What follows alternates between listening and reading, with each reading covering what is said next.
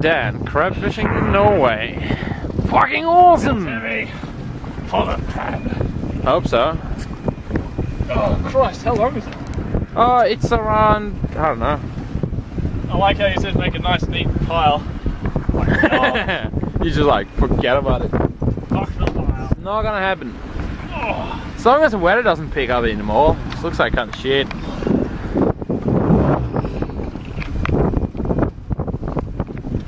Come on, you bastard. Where are you?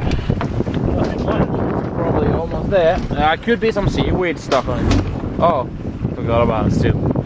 Still recording. Oh, there it is. What box? What?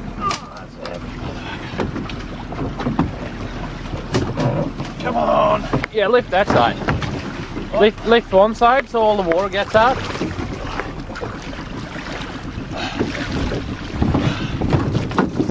Fuck yeah, something in it. 1 or 2, 3 or 4. Lovely. Fuck, no, there's 8. Oh.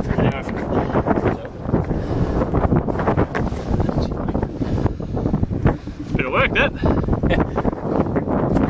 Pretty glad I only have 3 of them.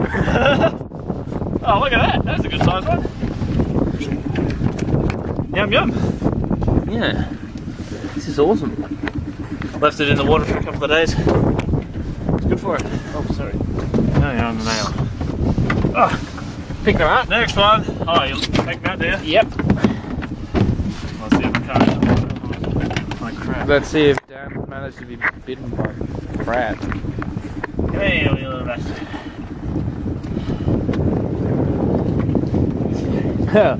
All of a sudden, weather is calm again.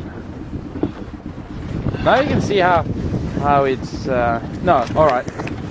First clue with crabs in Norway is that they're gonna bite to the rope, so you have to do like that. That's one good looking crab, small one. Then do the next one.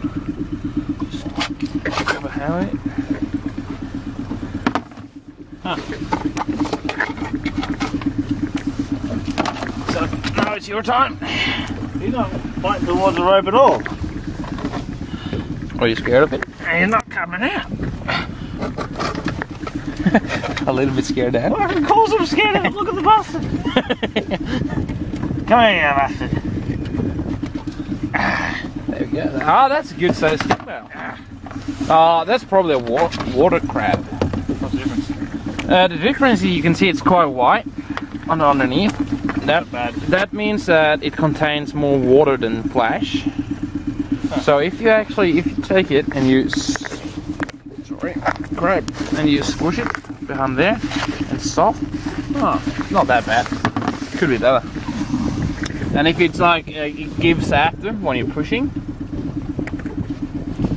Where are you? Come on, you bastard. Is that the last one? No, like 3 more, I think. Come on.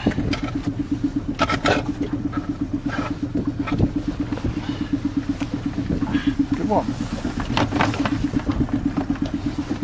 How's it going? Yeah. How do you get the difficult ones? Which ones? There you go. So, do you actually grab onto its legs? You don't grab onto its body.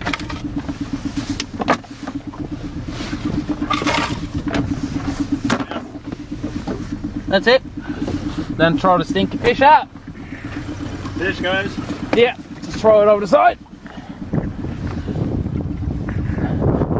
So that's the rod you want. You don't want to keep that. There for? How long? Yeah. Well, it's been there for 4 days since we couldn't take the pots up because of shitty weather. Doesn't smell. Water's too cold. That's the Norwegian mackerel, by the way. Norwegian mackerel. Yeah, it's kind Small of fish. yeah.